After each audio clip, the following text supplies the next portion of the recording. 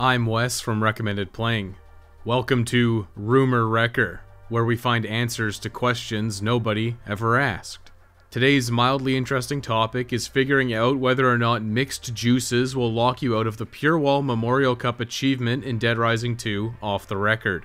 The necessary background information once again. Purewal Memorial Cup requires you to remain a non-alcoholic vegan until the military arrives. This means that you can't drink any alcohol or consume any meat or dairy. In practical terms, this means fruits only. The easiest way is specifically orange juice. I'm getting flashbacks to Colombian Roastmasters. Next is that Frank can mix 2 healing items in a blender to create a mixed juice. A lot of the mixed juices can be blended using alcohol, meat, and dairy. So the question is, if we blend a juice with alcohol, meat, or dairy and drink it, will it lock us out of Purewal Memorial Cup? Let's find out. Starting a new game on a new profile to ensure no shenanigans. I want to make this as easy on myself as possible, starting in sandbox mode to grind some easy levels and get some B-roll. Started off using the slice cycle until about 5,000 zombie kills. After that, I just resorted to grabbing vodka off the shelf in the food court for a while. Now we're going into 72-hour mode to get to the meat of this vegan trophy. Dead Rising 2 Off the Record's intro is actually super long. Now that we can actually play the game, it's exclusively orange juice to heal. This is to ensure Purewal Memorial Cup will unlock. On instinct, I grabbed the orange juice and milk from the security room. Milk will kill this run, so I made sure to discard it safely.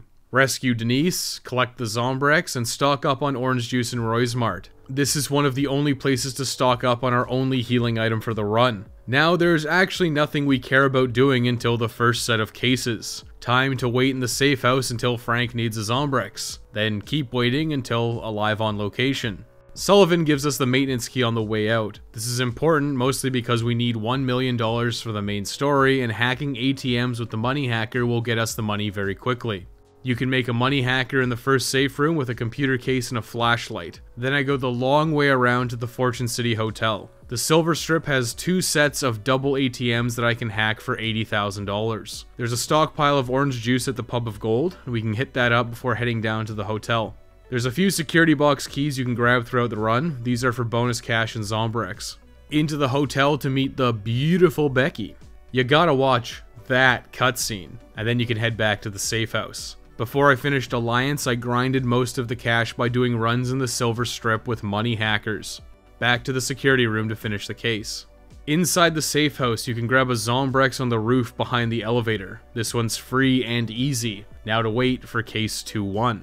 It's off to Uranus Zone after an eternity of waiting. In Uranus Zone, quick trip to the bank and use up all the security box keys for cash and Zombrex.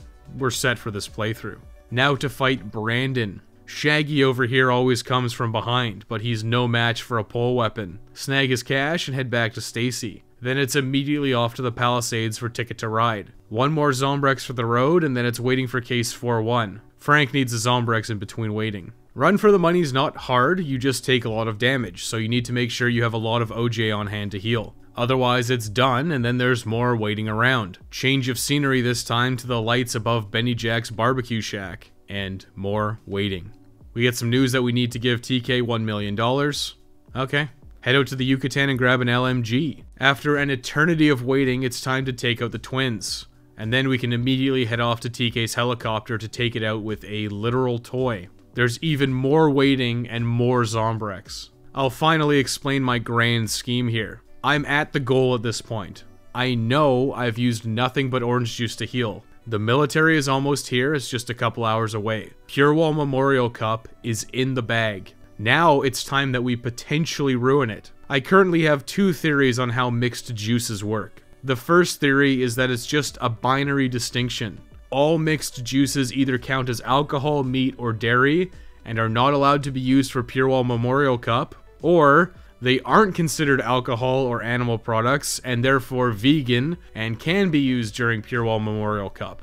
My second and working theory is that every drink you make has a memory of what you made it with. We're going to make a couple of drinks with different parameters to test this. Then we're going to consume a drink and see if we get the Purewal Memorial Cup trophy. If we don't, Then we reload the save and try again with the next drink in line. Then if none of them work, we'll run the final test of drinking exclusively orange juice as the control.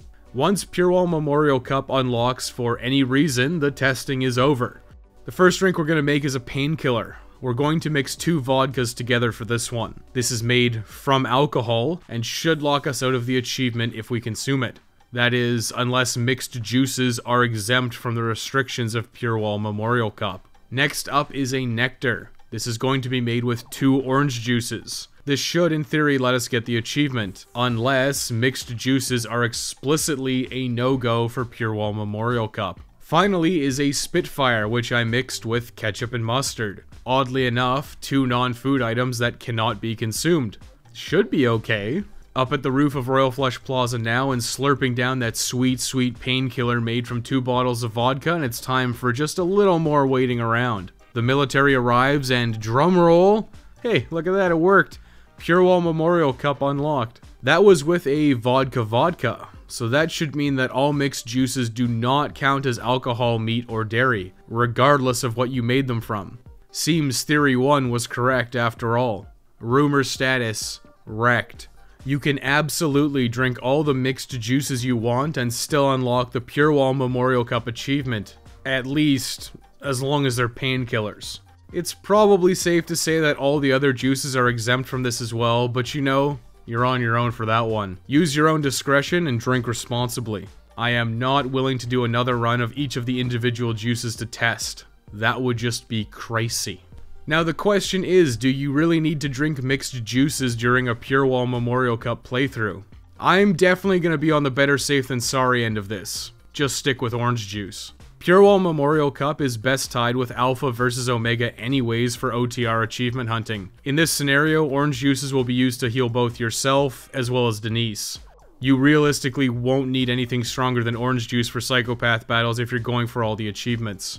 Some mildly interesting trivia, I suppose. Those Vancouver boys really need to get some education though. First, Darkest Dungeon's all like, blocks 100% of stress damage, but it only means 80%.